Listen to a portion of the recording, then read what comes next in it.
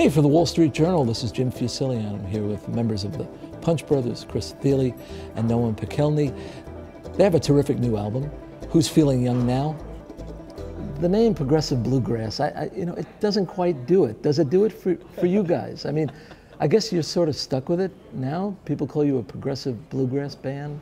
I think it does as well as anything could. It's not something that we're propagating. It's not a name that we have anything invested in at all. But people have to call things something, and I think it works as well as anything. We at least look like a bluegrass band, and we're happening now. We're paid like a bluegrass band, but people will use whatever term. I think we're not offended by being called a bluegrass band. I think there might be some traditionalists who might be offended when other people refer to us as a bluegrass band. But I think it has to do with the instrumentation. People are probably now referring to certain bands as bluegrass who may have never heard of Del McCoury or of Bill Monroe, and bluegrass is becoming a very wide-ranging term. Well, I wanted to ask you about the fantasy of Bill Monroe coming to hear you guys. I mean, what do you think he would think of you? Oh boy. I don't know if I could assume. I could assume that he would maybe be entertained. I hope he would be entertained. My suspicion is that he would find it to be no part of nothing, like he found, for instance, Newgrass Revival before us. But I do think the irony of that is, Bill was fiercely protective. My understanding, at least, I met him a couple times and played for him a couple times. Both times, I was quite young, so he just said, "That's nice, boy," and handed me a quarter. Seriously, but he was fiercely protective of the music that he created. But he himself was quite the innovator. Obviously he wasn't carrying on a tradition. He was inventing one, and I think he sought to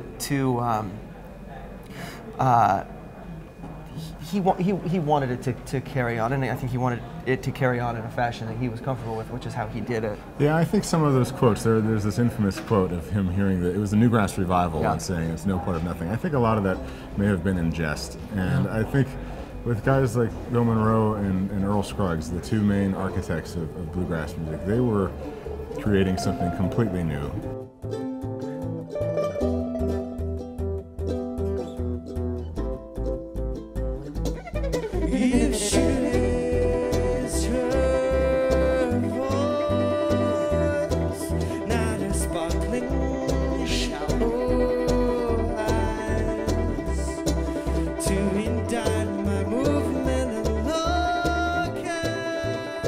And what I find interesting about your music, and it's probably hard for you to comment on this, maybe you can talk about the members who are not here, okay?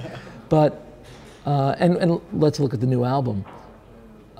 These are not simple tunes that you've written for yourselves. These are complicated tunes. Some of them feel like interconnecting suites, and they're very demanding for you. And I think any serious musician would recognize that.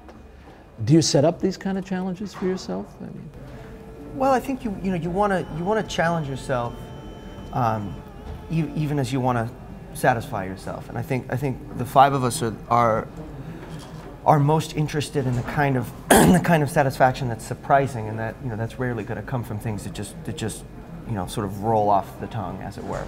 But at the same time, we've fallen into the trap of sort of challenging ourselves to the point of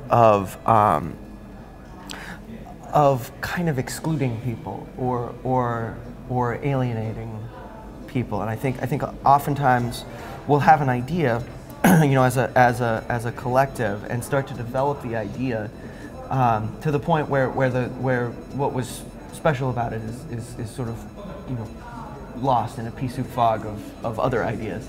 And on this record, we tried to simultaneously challenge and satisfy not only us, but our audience. If you're going to make an appeal to the head, you have to simultaneously be making an appeal to the heart and to the gut. And you want music that sounds, or that feels as good, or that dances as well as it thinks. And on this record, I think we were trying to